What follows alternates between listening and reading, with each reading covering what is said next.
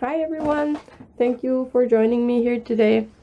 I would like to share another journal with you that I made out of a yard sale book. I really like the title of this one. It's called Shining Like the Stars. The book measures 5 inches wide by 8¼ inches tall, and the spine is just under an inch, about 7/8 of an inch. The book has 3 signatures, and I used a double strand of waxed linen thread to sew in the signatures. I think I will make an elastic to hold it closed because it is a bit puffy. This book has silver metal book corners to give them some support and durability. I reinforced the inside of the spine with some fabric. The inside cover is covered in sheet music and a feather design napkin that I decoupaged over it. The back side has a slightly less aged piece of sheet music. I think I couldn't find another piece of that old one. This book has a lot of different papers and textures in it. I did quite a bit of stitching, at least like for me. I did quite a bit of stitching, and it has, as you can see, lots of stuff sticking out to the side. This page, this very first one, is actually from brayering off paint from jelly printing. I glued 2 pages of those together because I like the way the paint's layered on top of each other. Look quite nice. I die cut some leaves and stitched those in as well. I have some different shapes and sizes of pages in here. This is just some craft paper, like not craft paper, it's for crafting. It's just colored paper for kids' crafts. This is a picture of a yarn ball that I punched out with a 1-inch circle punch that fit exactly.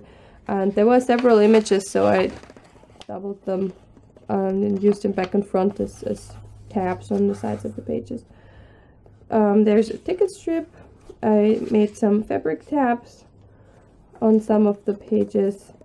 There's a side pocket with a postcard and a picture from a magazine you can color the flowers in, and this is backed with a negative from some die cut flowers.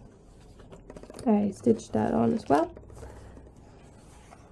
There's some hand marbled paper and some these were some swatches, yarn samples that came with a catalog, and I just cut them down a little bit to fit the page. On the side of this page is a fabric flower tucked into the fabric tab. This is removable. I'm not gonna take it out all the way now because I think it might be hard to get it back in. But if it was like in the way, the recipient doesn't like the bulk on the side of the page, it can definitely be taken out. There is an envelope page pocket with an envelope in it. There's some little goodies in the envelope, some tiny playing cards.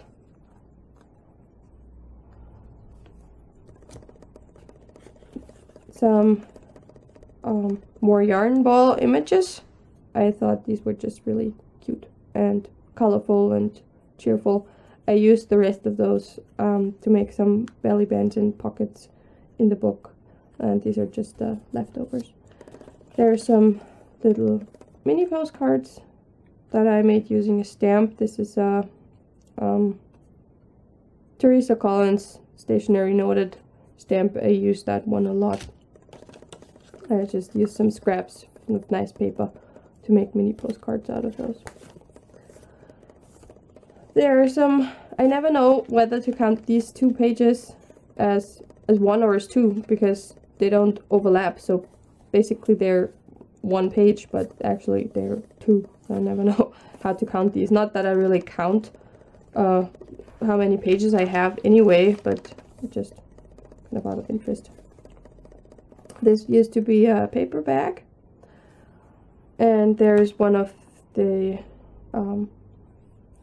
stripes from with the yarn balls.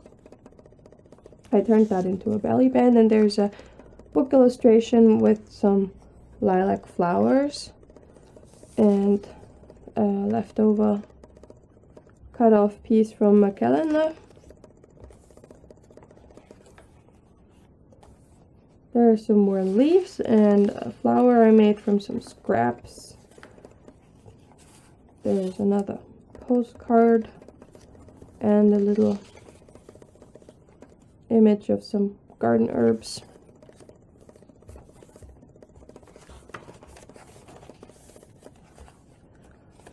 This page is colored with Dilutions inks.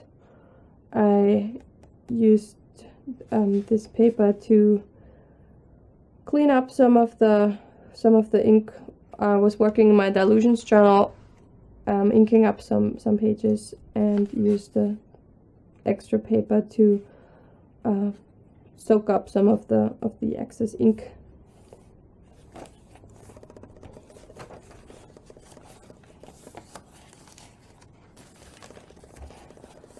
There's the second signature that starts with a polka dot paperback and a cutout from a craft magazine.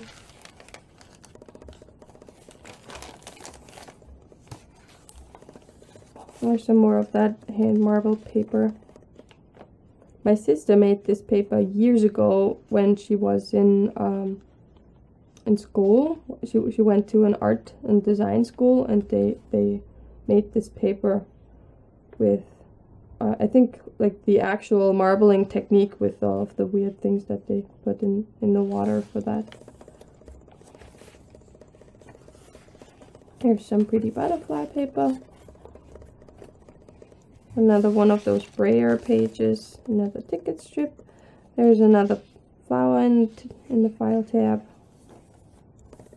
There's a piece of silver gift wrapping paper. I made a bookmark that has a metal leaf charm and a fabric flower on the end.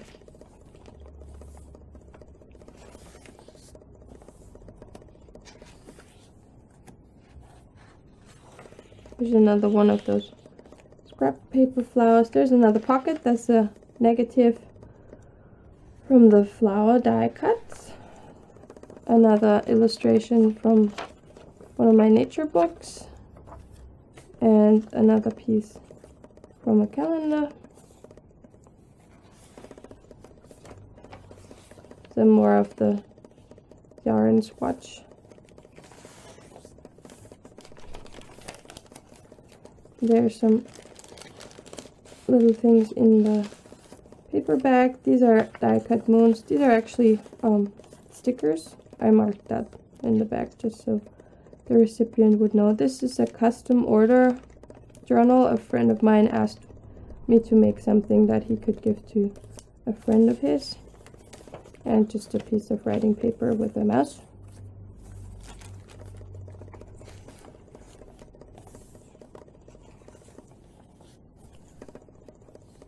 Here's another envelope, and there's another postcard in it.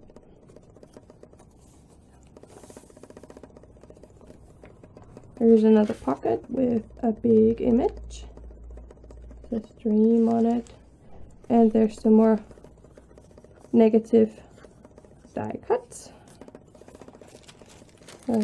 Wax paper, I think it's wax paper.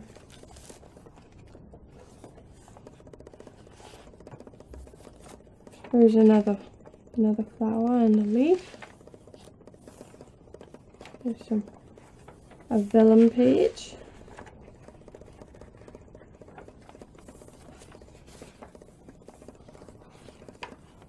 lots of space to write in this journal. There's a cutout from a magazine that can be colored, and that can be colored as well. And there's the other piece of that yarn paper. There's some more little postcard images and another little one up here with some cupcakes.